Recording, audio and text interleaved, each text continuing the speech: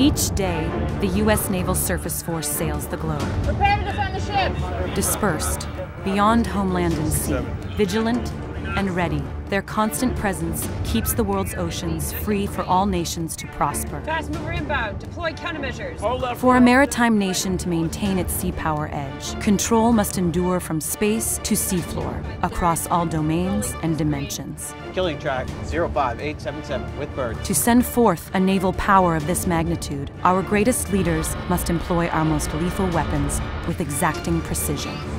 One decision at a time.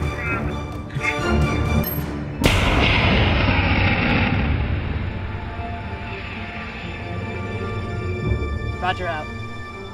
But where does the certainty a decision can mean victory come from? The Navy has both a tradition and a future, and we must look with pride and confidence in both directions.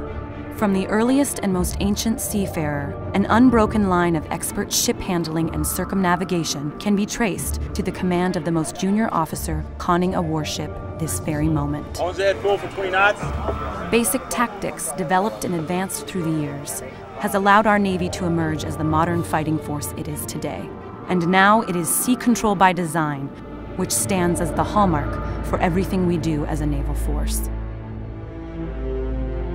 Elemental to safeguarding this sea control against all potential threats is the organizational framework of tactics, talent, tools, and training. These four tenets start at the most junior level of every officer's career and are developed and built upon as a foundation for continued growth and expertise. It is an organizational system that serves as the mechanism by which our surface force forges the tip of the spear. While active ships are maintained and equipped, the fleet of tomorrow is already in development. The design, procurement, and fielding of these capabilities are realized through investments that span decades. Meanwhile, sailors and officers increase their knowledge as they advance through their careers and progress through their training continuums. And our cadre of standout talent develop tactics or teach those who will one day become their relief. Continual upgrades to virtual training environments that replicate the complexity of shipboard evolutions deliver skillful operators capable of fighting and winning in the 21st century and beyond. Research and development teams using innovative techniques, such as modeling and simulation, inspire leaders to expand the breadth of our future force by capturing and challenging the most creative minds. This process infuses the fleet with collaboration, innovation, and diversity of thought that fortifies ethics and emboldens warfighting ethos.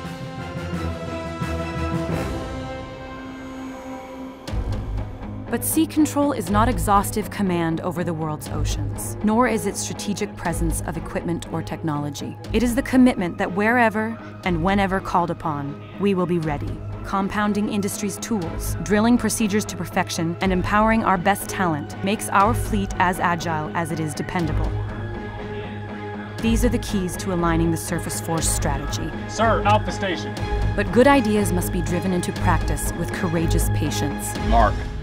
And a weapon's trajectory begins well before it's fired. Prepare to destroy all enemies. Surface warfare professionals, capable of safely driving ships to the far corners of the Earth, cutting-edge technologies, and weapons systems helmed by stalwart leaders are needed to safeguard our nation and ensure the Navy remains the surest guarantee of peace.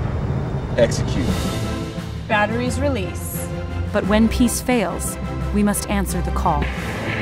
And we must answer decisively. Inflicting damage of such magnitude, the adversary is rendered totally incapable of further aggression. If we must fight, then we will win. Today, tomorrow, and all the days that follow.